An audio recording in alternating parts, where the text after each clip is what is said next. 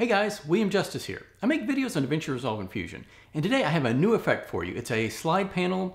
This is actually an update from one of my older effects. It allows you to take any design element and slide it in from the side, and then easily slide it back out. This was a pretty popular plugin, so I decided to update it, and unfortunately, I think I made it a little bit worse and better at the same time. I'll explain in just a bit. So with this update, you can slide in stuff from the left, the right, or you can also slide in from the top and the bottom. With the content sliding in from the side, and then the base layer can actually shift over to keep it centered in the screen where you want it to be. You can download it from our website, billjustice.com. Just click on the effect from the home page, or you can go to the effects area and find the Just Slide Panel effect and download the DRFX file. Double click on the DRFX file and that will install it into Resolve. If you're enjoying my videos, make sure that you like, subscribe, and comment below. I'd really love to hear from you. All right, let's start with the new and the better, and then we'll go into the what doesn't work quite as well as the original. This one makes it a lot easier to add content into the panel area so that it slides in and out along with the panel. And also added an option where you can slide in from the top and the bottom. Just a few more things for you to do with it. Okay, so what doesn't work as well? Well, it's not quite as easy to set up. You can't just drag it onto a clip and have it work. If I can figure out how to fix the plugin, I'm going to update it and make a new version. So I'm hoping maybe some of you guys have some ideas to help me fix it up. Let me show you what's going on. To get it to work, it's not too difficult. You just need to go into Fusion and add the effect from there, and then it will do everything that you need. I am using the Resolve beta, so maybe there's a bug or something like that. I don't know, but if you guys know how to fix it, let me know. I'd really love to hear from you. Okay, let's take a look at how to use this. It's a little bit more complicated than just dragging an effect on, but I think it's not going to be too difficult for you. Okay, we have a clip here, and we're going to add some text in a slide panel. Let's show you how to do it. We're going to go to Effects, and let's add a text node and set up the text real quick. Okay, we have the text set up. Now we want to add this into a slide panel. If you just have one text element, we just need to go into Fusion and set up the panel. If you have more elements that you want to add, whether it's images or anything else, we're going to create a compound clip. First, let's just do the basic one. We'll click the button at the bottom to go into Fusion.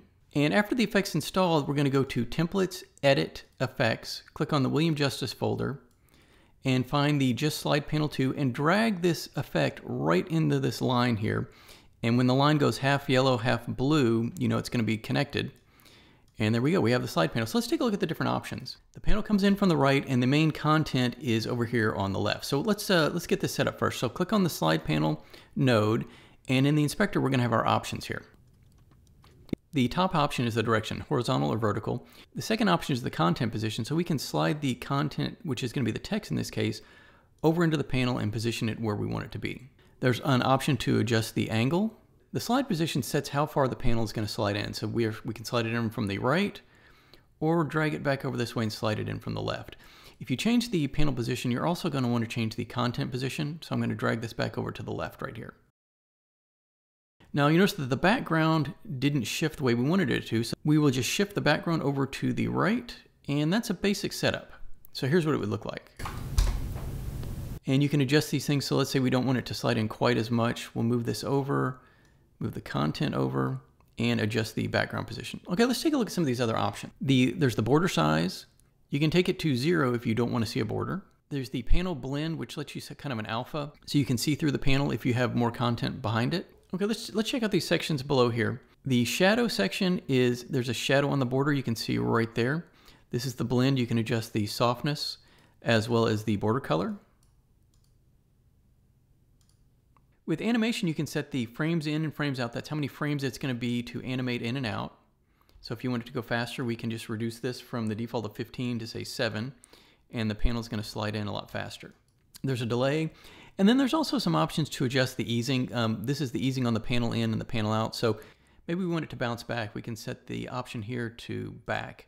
And when the panel comes in, it's going to bounce back a little bit. Slow that down so you can kind of see it. The panel color lets you set the panel color. It defaults to a vertical gradient. You can go in and pick each of these colors to get a nice gradient kind of look. There's also a horizontal gradient, solid color, and you can even use the regular gradient. Last option is to adjust the border color. So you could make it black, red, really whatever you wanted to. So once this is set up, you can go back to the timeline and everything is ready to go. If you need to adjust it, all we need to do is go back into Fusion. So we can select the text node and click the Fusion icon, click on the slide panel node, and in the inspector we can make adjustments. So let's say we want this to be vertical, go up and down. Select slide direction of vertical. First thing we want to do is adjust the slide position. Let's say we want it to come up from the bottom, and we'll adjust the background position and move that a little bit right where we want it. And we'll double click content and move it into the area where we want it. Now you'll notice that it's a little bigger than we want. There's this option for content size, which allows you to adjust the size of the overlay. And now we have the panel coming in from the bottom.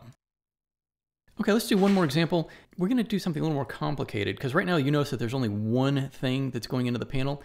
If you want to put multiple things into the panel, you need to use a compound clip. Okay, let's add a couple text nodes and a graphic. So I'll show you how this works. So we're going to add the first text node and set up the text. All right, let's copy it and set up another line of text. And let's put a graphic in there, a couple graphics. So we're going to go to the media pool. I have a couple graphics here. We'll put this graphic right on top and size it down a little bit. This is similar to what I set up in the intro. Move it up, right like that, and then we'll take the Resolve graphic and we'll put that down below. And size it down. Okay, so it's just a real quick sample here. Now if the effect is in here, if you go to Effects and William Justice, you can take it and you can drag it onto one of these, but it won't work, and I'm going to show you why that is in just a second. So let's undo that. You see the effect is on here, but there's some display issues. So let's delete that for now. So what we need to do is, once you set up the content that you want in the panel, highlight all of the clips that you want, and right click and say new compound clip, and we'll call it slide 1. So this is our text with image combo. Now what we can do is select this clip and go into Fusion, click Templates, Edit, Effects, William Justice, and we'll take the slide panel effect and drag it right in.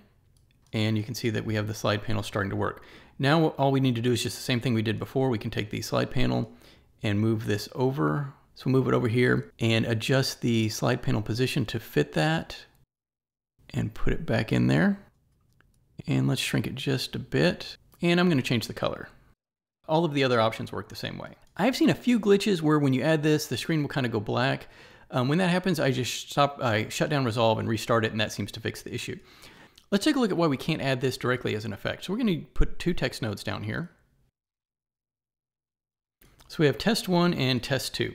So for test 1, let's add the effect from the timeline. So we're going to go to the effects area, toolbox, effects, William Justice, and we're going to take the slide panel effect and drag it right onto text 1. Everything goes black. Let's go to the inspector, click effects, and then we can click this little icon to get into Fusion. And you'll see that we have an error. And I've set this up, the slide panel as a group, so if you want to take a look at what I'm doing, you can open it up. So the problem comes in right here. In this media in node, okay, so you'll see this red node here. It is the media in. Now what I'm using to do the sliding of the background is setting the media source to background, and that's supposed to bring in the background so it can slide it. But it doesn't work. We set the media source to timeline. It does work, but it doesn't bring in the right background. When we set media source to background, you'll see that we get an error here. So what it looks like is when we're inside, for some reason with that way I have this set up or a bug or whatever, when we're inside of the Fusion effect from the effects panel, the media in does not seem to support the media source of background. Let's go to the second test, and we're going to hit Fusion. I'm going to take the same effect and just drag it right in. Now let's open this up here. And you'll see that the media in right here, its media source is set to background, and it's bringing in the background, and the background is what's behind right here. So this is the base clip that the text is sitting on top of. It's bringing that background into Fusion. So the background works here, but it does not appear to work when we're in the effects area. Could be something I set up wrong, I'm not sure. If anybody has any ideas, let me know, and I will definitely get this effect fixed up so that we can add it directly from the timeline. So remember, to download the effect, all you need to do is you can go to my website, buildjustice.com, and I also put in a link in the description. You can click on that to download the effect. Okay guys, thanks for watching. If you enjoy my videos, make sure that you like, subscribe, and also comment below and let me know how I'm doing.